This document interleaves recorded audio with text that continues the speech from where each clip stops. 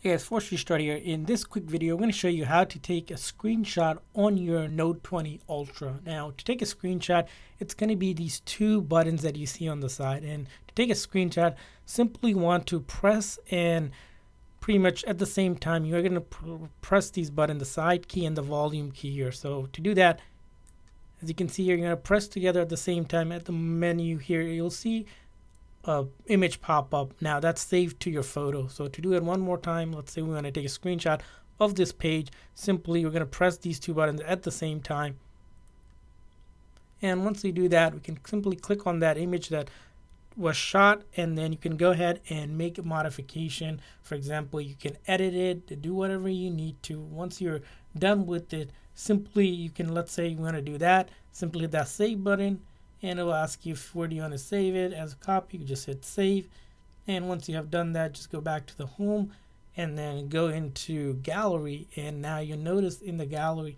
section here all these screenshots that we have, and they're saved there, and you can access them and then do whatever you need to, like send it or whatever you're doing. So hopefully this video is helpful, and if this video is helpful, please make sure that like and subscribe button for future tips and tricks. See you guys next time.